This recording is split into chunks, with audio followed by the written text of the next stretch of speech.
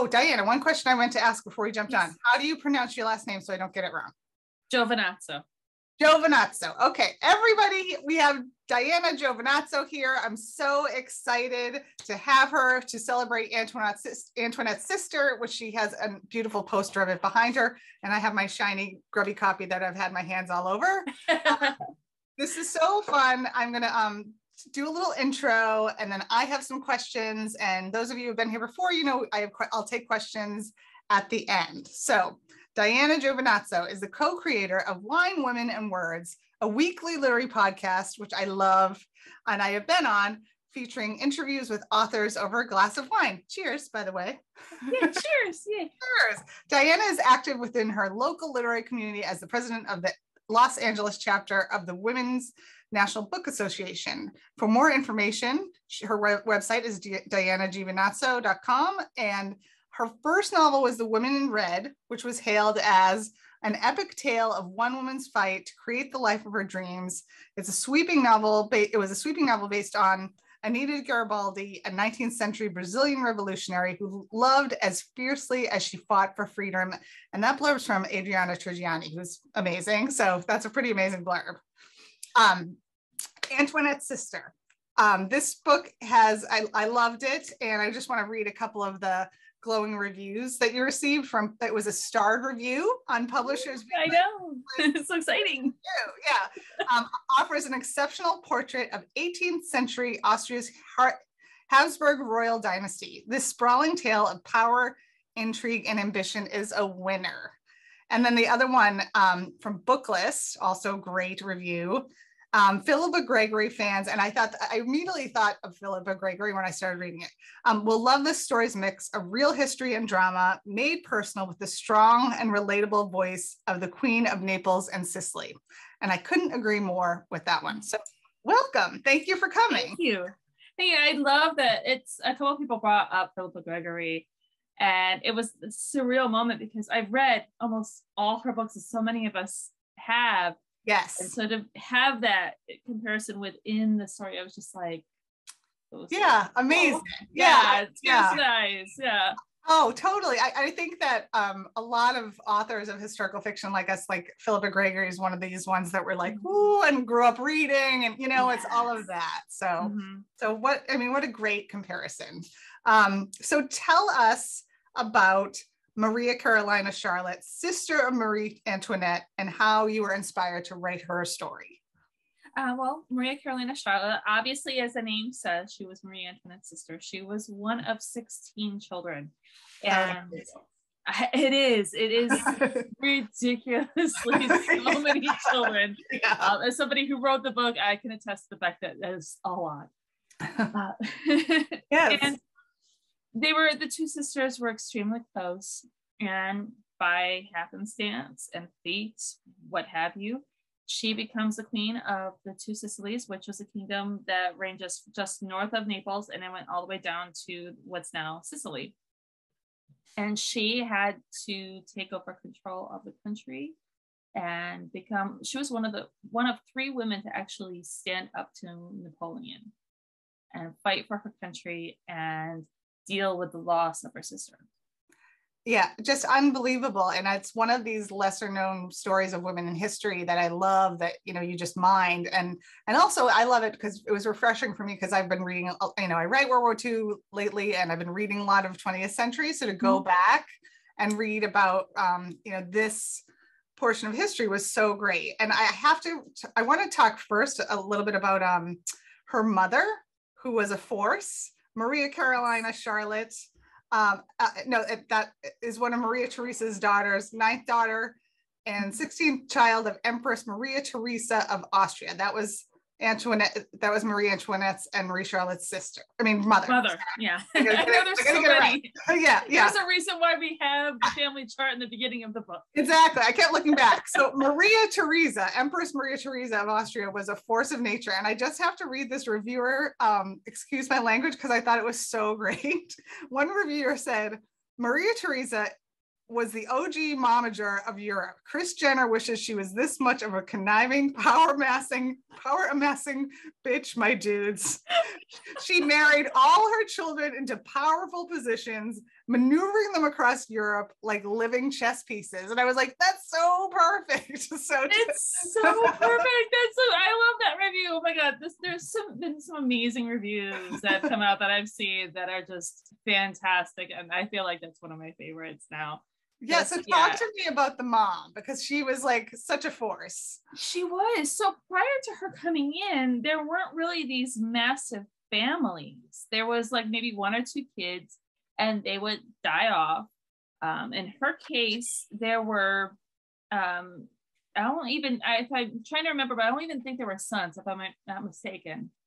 There were only daughters in her case, and they didn't have the laws like you have in England where a woman can actually succeed, with the parliament and all that. So the king had to go and get a decree from another country to be able to say that this woman could rule.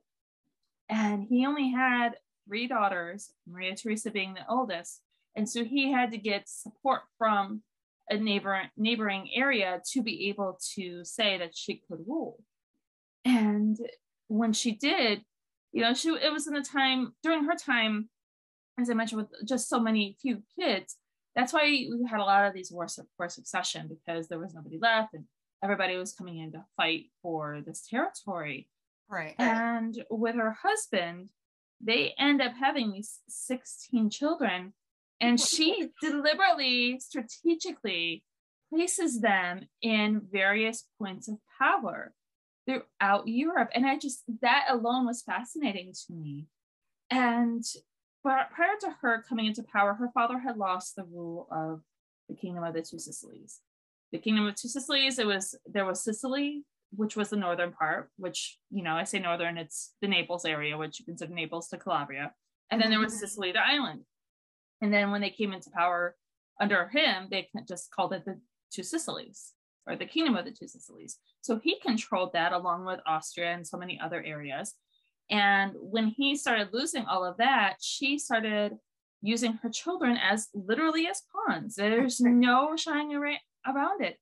She had a child in Parma. She had a child in Milan, in Tuscany, and then the Kingdom of the Two Sicilies. She had children there. She put some of the, northern area, around Prussia. And then it was very important to her that she also have a child within the French royal line. Yes. Yeah. And I mean, you could almost do a prequel about her, just because there's so much there. Oh, yes. It's amazing. Yeah. It amazing. Is. So that, as you're talking about this, I'm like, oh my God, so much research. And so talk to me about, you have a list on Goodreads of some of the books you used for the research. I'd love to hear about your process, the research process, how much you did. Do you do it all up front? Do you do it as you go? Like, tell me about that. This was the kind of book where you had to go do it as you went along. I feel like there was just so much. And with the Kingdom of the Two Sicilies, it was really complicated. Everything politically and historically just had to be really, you had to go step by step with it, almost like picking out grains of rice from the sand, because there was just so much. And to be able to put that into a historical narrative, like one of the things I had to do was, there's so many characters names I'm constantly forgetting, but the one, there's the guy who's also he's a physician, and he is the minister of war, the head military guy. And these two people, historically, he was actually, he was her physician, but he had somebody else in power for the military, but the physician was acting through him. And so he had the influence on it. So for the story, I was like, this is too good not to do. And so instead of like breaking it off into two people and having all this other stuff, I had to go ahead and just combine it into one character, because he was basically doing all of that. Doing the job. Yeah. Yeah. So there was a lot of it. So I started off as I always do, I start off with a biography about the person specifically. And the one that I started off with was by a Mary Byrne, which she's done a number of books about women in general. I believe she did a Marie Antoinette one. There are a number of them, but the key thing is that she was writing these in 1911, and this one I did was published in 1911. And then there was a woman by the name of Cinzia Vecchia, who is the foremost expert on Maria Carolina Charlotte. So she had books about her, and all these articles about her and her life and court, and like an actual comparison between the two sisters. And Great. So I looked at her stuff, yeah. And then Lou Mendela, who's on the list of my website, he was so helpful when it came to just getting into the politics of the Kingdom of the Two Sicilies. Yes, yeah, because very elaborate. So I loved your author's note at the end, and I don't want to give away any spoilers, but how you talk about how after Antoinette died and was eviscerated by French writers, then they did the same thing to Charlotte. Mm-hmm. And she had all these incredible accomplishments, and she was kind of, her husband was given credit for pretty much everything. Like, mm-hmm. Like small ones, like bringing coffee to Naples, building palaces and theaters, like so much. And they just completely ignored by history, which is mm-hmm. what happens with women often. But yeah, tell me a little bit about that. So some of the interesting things that happened, and this is one of the things where I love Mary's work, because she was just like, they went out of their way to say that he was doing this stuff when it came to like the universities and things of that nature. Other things, interestingly, it was she was doing the letters, because the letters are very important to her. But when she was doing letters and doing decrees, she wasn't signing them under her name. She was signing them under his name. And so what she would do is she'd have him come in, and he'd come by, and they'd sit at her desk, and everything would be what she wanted, and she'd just sign them. And she'd hand them over to him, and he'd just sign them and then go on his merry way. So a lot of the stuff that she was doing was giving credit to him. And there were some other things, like the one that I put in the author's note, Joachim Murat, whatever. I just call him Murat. I don't like him. And generally, it's kind of funny when you're writing historical fiction. I don't know if you do this, but you have these very visceral reactions to these people in history, especially when you're doing a specific person or a character, because you see it through their eyes. Mm-hmm. So I'm like, Murat. But one of the things is that he always gets the credit for burial practices in Italy, when in turn it was Maria Carolina who was doing that. And I mean, I can go on and on with it. I mean, from the coffee to so much, yeah. To the olives. The olives were a big thing, which I got so into that. I even consulted. We're talking about historical research here. I consulted a volcanologist on this from my alma mater, Cal State Fullerton. That's amazing. Well, it's so funny how you go down rabbit holes, and you're like, you just have to know, even if it doesn't end up in the book, you just have to know for yourself sometimes, I think. Yeah. So I'm really interested too about, you wrote this in the first person, and she was like this feisty, headstrong personality. And what made you decide first person? I personally love first person because I feel like it really puts you in the story in a way that other points of view don't. Sorry, that's my dog barking out the door. But so why first person? I'm the same as you, where I like having it the view from her perspective. And I think her story was one where, like others, like Nita Garibaldi, like I had written about, she didn't really get to have her say too much. Everything's been written about, what there is about her, which is amazing, because having a queen, this is something that Philippa Gregory had talked about, where with a queen, you can say exactly what she wore that day. I could look up for Marie Antoinette and see what she wore on any particular day, just like a face of the moon.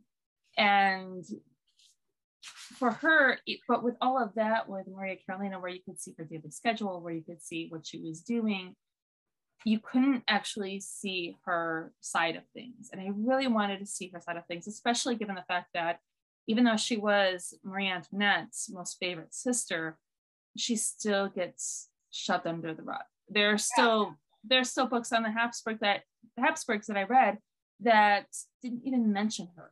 Really? Oh, yeah. That's amazing. And Marie Antoinette, they kind of brush it off too. And that was just really frustrating. So I really wanted her to be able to, or at least have her have some sort of say in this grand sense of things, which is kind of, as I say that, it kind of feels a little, how do I put it? Egotistical to say that she wants to have the say, even though I'm the author putting this together, but just getting an insight into what her viewpoints were on these things. Yeah, and the voice is so fun.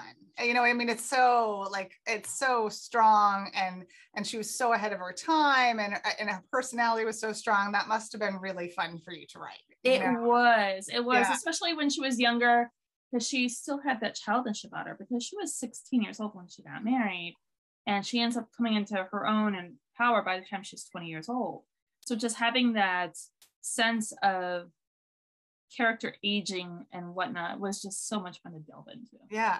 I love all the characters. I love creating all of them. Oh, that's so great. I want to talk to you too. I liked your use of letters to move the narrative forward. I do that too sometimes. And so 2 questions. This is like a 2-part question. How did you make the decision to do that? And are they based on real historical letters, or did you just make them up from scratch? So the letters themselves were based on letters that they were sending. So when I started doing the research, I was very early on, I could see she was sending letters, Maria Theresa was sending her letters. There were all these letters going back and forth. And so I really wanted those letters to be a part of it. I was like, wow, these letters are really important to her. And I want to try to integrate them in some way. But as much as I love epistolatory novels, I believe I said that right. I know, I didn't say it because I always spit it out wrong. Got it. That's close enough. Oh, okay, we'll go with that. Yeah. My own flair on it. Right. I love these letters in the novels, and the ones that just are all letters. And I wanted to have that touch of that in the story itself, because they were important to her. That I wanted to have, and I also wanted to have her family's influence. That was really important to me too, because even though they're in other countries, they're still a huge influence on her. And the only way during this time period I could do that was through letters. Right, and it also, you're telling it in the first person, but then it gives other perspectives and points of view in a kind of great way. Like, it works really well. So that was cool. Thanks. Yeah, I thought it was pretty fun when having that letter from Leopold to Joseph, and Leopold's like, I don't think this is going to actually come out well. We better be prepared. That was an actual letter that he sent to him. Oh, I love stuff like that. I just love it. These history things, that whole, Maria Theresa scolding her, you say your prayers like a fly. You don't have the attention span. And it's like, that was a letter she actually sent to her daughter. They live in the same palace, and she sends her this letter. Amazing. It was like, they have to be a part of it. Yeah, so great. So in terms of your writing, I ask every writer who comes on this question because I'm always interested. Are you a plotter? Do you plot things out? Or are you a pantser? Do you write by the seat of your pants? Like, what's your process? I'm a plantster. Oh, you're in between. Okay. I'm in between. So my co-host Michelle and I, we laugh about this all the time because she's very atypical. She likes everything a certain way. Everything's all, just so with her home. And she just flies by the seat of her pants. She's very much a pantser. I'm the complete opposite. I mean, you have this lovely background before me, but you don't see the rest of my office, which is just covered in papers and stuff because it's been a messy few weeks. And so in my real life, I'm very much just plants or fly by the seat of my pants. But when it comes to my books, I have this guideline, and I treat it much like the Pirates of the Caribbean, where the outline is like a guideline. If I stray from that because the story needs me to, then so be it. Mm-hmm. But I have this solid place where I can always go back to. And Right. so that's kind of why I say that I'm a planster, because I allow myself to deviate from that plot if I have to. Yeah, that makes total sense. Do you, can I ask you to do Microsoft Word? Are you a Scrivener girl? Like, what do you like to use? I'm a Scrivener girl. Me too. Yeah. Yay. I'm still learning the intricacies of Scrivener. Me too. But this book, I don't think I could have done Antoinette's sister without Scrivener. If that's, you know, too much of a commercial. I completely agree. And just to explain what Scrivener is, it's I made myself with my second novel use Scrivener because I was such a mess with the first one with research, and Scrivener is a word processing program for long documents, whether it's like thesis papers or books or novels, and it allows you to organize the manuscript and the research in one place, and that's what I love about it. I know it is a Scrivener commercial basically, but and it's pretty cheap too, which is amazing. So you need to start paying you for it now. I know. They can also do that for the podcast. So I think that would be a really, if there are any of them listening, you need to do this. You get the podcast and then you get the writers. Do you know that you could highlight your stuff on the side, on the left side panel? There's like a way that you could highlight, so you could base it on like the locations or on like names or what have you. See, I feel like I use like 10% of the capabilities of Scrivener. Same. But Kate Quinn posted about that on social media, and I was like, oh my God, this is like game changing. Oh, I need to look that up. Okay. Yeah. So I don't think I've used that. Yeah, you need to look it up. It's really cool. Yeah, but with the letters, I had the letters and I kind of had them plotted out as to where I wanted them, but there are a few that moved around. And just having that ability to have where you've got the story and then I had the letter underneath, I could pull that story or that letter and put it into another part of the story. So the main things are really easy for me to do, as opposed to Word, where you have to go and pick it up and put it in, you know, copy paste and things get crazy. So much, or you lose stuff and nightmare. So I have a tendency, once I have a good working draft, then I'll pull it from Scrivener and I'll put it into to Microsoft Word, especially because the publishing industry prefers everything in Microsoft Word. It's same here. I dump it in towards, when I'm close enough to do that. But but yeah, so in terms of the writing process too, so is there a part you absolutely love, and is there a part you absolutely dread? Like what's your favorite, and what's the one part that you like the least? I love the editing. Me too. Which is so hard. Yeah. I was gonna say, that's where you get to. I already have something in the works. Yes. I could play with. I've got my stuff, and I can just go ahead and play with it and create the story. And so I love it. But that'll come back. Okay. There you go. And so I love that. I love having that play that I can work with. Drafting, I think, is possibly my least favorite, because you're at the start of that, you're at the bottom of the hill, got to get up over that hill, and you just got to dump everything out, and it's not as pretty as you want it to be, and it's just blah on the page. And so you're creating that play that you can go ahead and make something pretty with. Yeah, I'm the exact same. I know some writers love that part, like the drafting part, but for me, that's the hardest. And also that kind of like self-critic on my shoulder the whole time, like makes it harder to like just get it down, So I'm working on that. But I push through it. That's one of the things I try to draft as quickly as possible. I mean, this one, I drafted super quickly. I started it in March of 2020 and I finished in August of 2020. That is just drafting. This is the drafting part, just the drafting. But seriously, like with all the research and everything, like that's super fast. Good for you. It is. It is. Where I was still on the phone, I was still reading the biography when my agent called and we were discussing what to do, and I pitched it to her before I'd even finished Maria Carolina's biography. And that's where like, okay, yes, this is the book we need. And so that's when I started to get into it. Yeah, and it was quite literally 2 weeks before the world lockdown. Yeah, I was editing during that time, and I talked to writers who had to write drafts from scratch during that time, and I don't know how you did it. I really don't. I'm not sure I could have found the headspace to do that. So that's really impressive too. This room helped a lot. I lived in this room a lot. I just closed off the doors, and I have no TV in here. It's just me, my computer, and music, and that's just what I did for 4 months straight. It was just being in here with my books in this world while the rest of the world was burning. Yeah, that's what you have to do, though. Especially, good. That's a lot of perseverance. The cover is gorgeous, and it's right behind you, and I have this early copy here. Do you have say in covers? People always ask about covers. Do you have say? Yes and no. Grand Central has a wonderful art department. I will sing their praise and put in a commercial for them as well. Yeah. And for this one, they gave me, for The Woman in Red, they just sent it to me, and it was just perfect. They didn't even need to make any changes or anything. And this time they gave me about, I want to say 8 options, and this was the first one. And it's right off the bat. They just nailed it. Yeah, It's so funny that happens sometimes. I love it. Yeah, beautiful.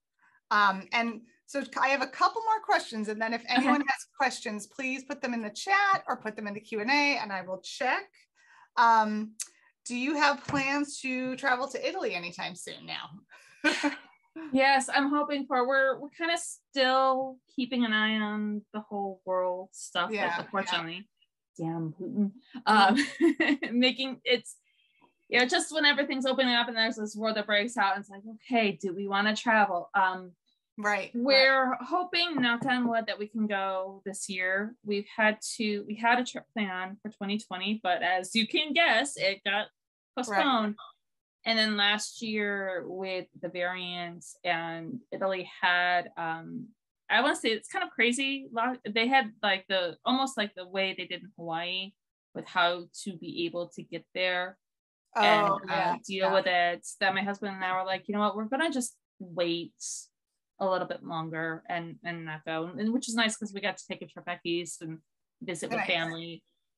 So we're hoping for this year. We gotta wait for a few things, but we're hoping that this year will finally be the year I can go back to Italy. I've been to Italy. So too. Yeah. Yes. Everybody's putting their fingers in. Cross your fingers for me, fingers and toes, knock on all the wood. Honestly. So tell readers, listeners rather, about Wine, Women, and Words, your podcast, because it's so great, and I just want to give that a plug too, and talk about like how often you do it and all that. Oh, thank you. I'm glad that I'll also tell Michelle that you also think that it's great. This was a labor of love. Michelle and I got it started. Michelle is my co-host that I've mentioned previously. She and I have been friends for almost 20 years now.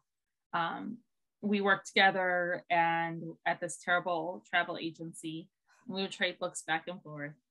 And about almost 6 years ago now, she messaged me and said, hey, I've got this project that I've got to do for my journalism program, and it's going to be a podcast.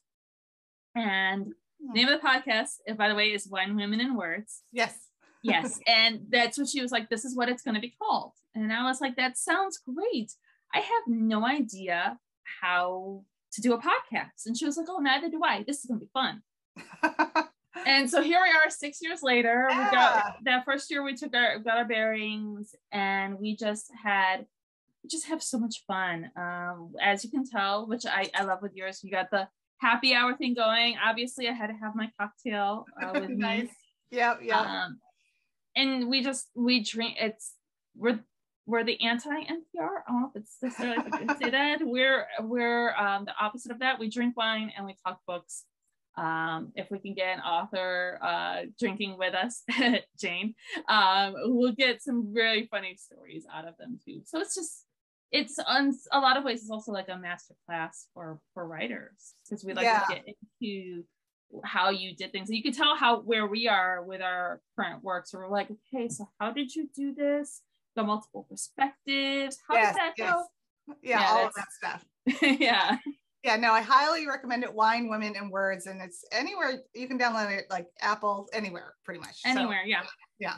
So, and then my other question before I take questions is how best to keep in touch with you on social media, like what do you prefer, and also do you use Zoom book clubs?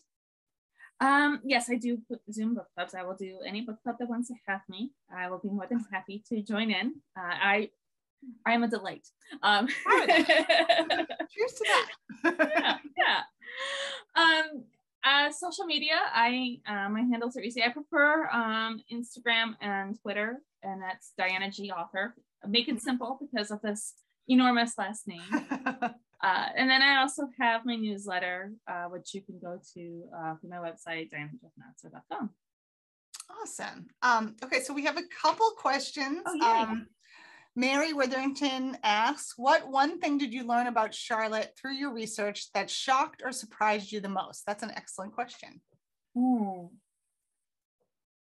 Taking a drink because I'm thinking about what shocked me the most about her. How much she tried to get her sister to her. That was something where I never stopped to consider that, the fact that that really devastated her, what her sister was going through. And you got to consider the fact that they also had divine right was very much a thing. And so she was taught that this is a very big thing and God-given right that she had. And what was happening with her sister just devastated her. And she tried everything to get her sister to go with her to Italy, where she wanted Marie Antoinette there with her. And it almost happened, but she wouldn't leave her family. And that was another thing that surprised me with Marie Antoinette, is how much she was, it was all of them in the and I think that had a hand in how things played out. And then after the fact, before her son died, she was petitioning to have her son be sent to the Kingdom of the Two Sicilies to be a ward under Maria Carolina. And then that really just took me back how much she was involved in trying to save her sister. Yeah, that's amazing. And imagine like how history would have changed if any of that had happened, like it's really interesting to me, that those kind of twists of fate and things like that. Autumn Shah has a question. Hi, Autumn. How do you organize your research? Time periods, articles, internet, books, etc. And do you talk to historians or any experts to check your research? I know from your notes that of some of this, but yeah. So I'll talk to the historians if I have questions. And like Lou was such a wonderful, wonderful person. I was able to email with him if I had any questions or anything like that. I had already read his books when I was put in touch with him, introduced. And so he's wonderful. I highly recommend all of his books as well if you want that nonfiction take on the Kingdom of the Two Sicilies.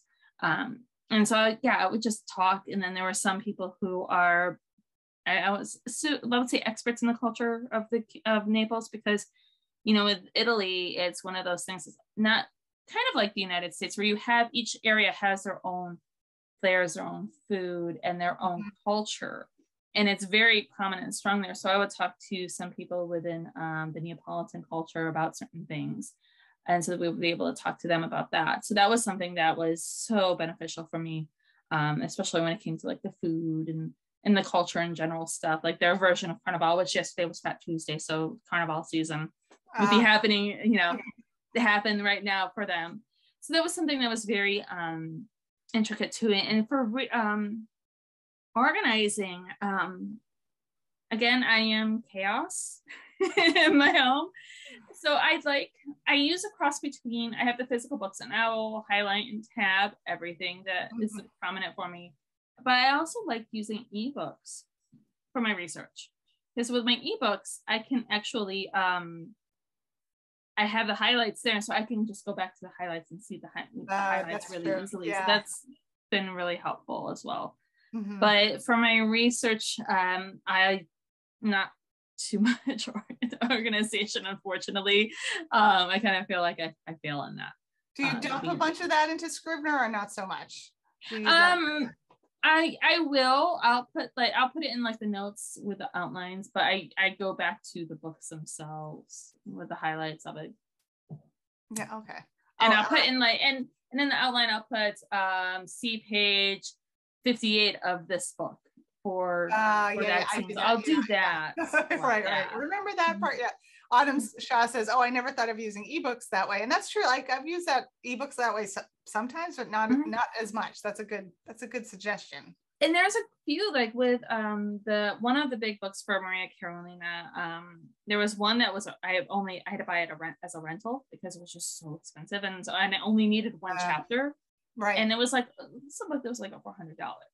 So, and I just needed just the one chapter. Right. And so I rented it just for that one chapter. So I was able to keep that, just the highlights of that portion of this book. And I was able to do that. That's perfect. Yeah. That's great idea. Sometimes, the cost of the books, the ebooks will help you. That's right. Regards, Yeah.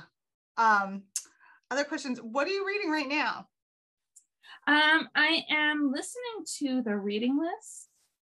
Okay. It's this lovely book. It's a nice fluffy. I don't want to say. I kind of want to say fluffy. It's kind of fluffy.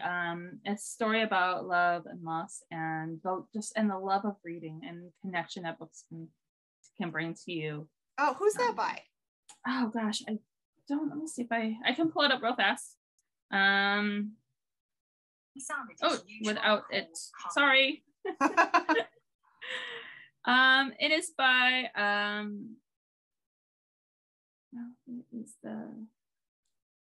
it's not coming up for the I want to see it's Sarah Nisha Adams. Michelle Kelleher just said that. Yes, thank you. Yeah, Sarah Nisha Adams, the reading list. Yes. Okay. Thank you. Thank you, Michelle. I am currently reading. I'm actually listening on audiobook because I'm in the midst of deadline time and I don't have a lot of free time to read, and so I'm listening to David Grohl's The Storyteller. I love that one. Yeah, the head of the Foo Fighters, and it's so like it's perfect for what I need right now on audiobook. It's like he just tells stories of his life in Nirvana and his life in the Foo Fighters, and it's great. It's really good. Yeah. Sometimes you just need that, just something different, something totally fresh, different. Totally different. Sometimes you just need that audio book. Yes. Because you just sometimes sitting down with a book can be, even for authors, can be just too much.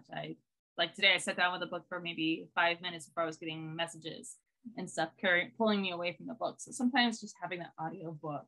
Exactly. Go for a run or a walk or whatever in the car. It's so great. And like I love reading historical fiction, and I love reading yours because it wasn't 20th century. I have a hard time reading World War II or 20th century when I'm writing it because I don't like it. I don't like anything to bleed into my stuff. So you know what I mean? Like you don't want any So I like reading other genres or other eras because it's too close in terms of what I'm working on. And then that leads me to another question. Did you ever think about writing outside of historical fiction genre, or are you gonna like kind of stick with this? I plan on sticking with historical fiction. Everything seems to flow better for me with historical fiction. I love reading it. Historical fiction is my jam. Yeah, this is what I want to do, and so I kind of want to stick to it. Maybe sometime I might do a contemporary novel, maybe someday. But because that's the other genre I have a tendency to read is contemporary, obviously the reading list and whatnot. Right. But I think primarily I'm gonna stick with historical fiction. Yes, same here. Yeah, I kind of like the history as a jumping off point. You know, for it, just to have that kind of base for the story. Yeah. Well, this was lovely. Thank you very much for your time.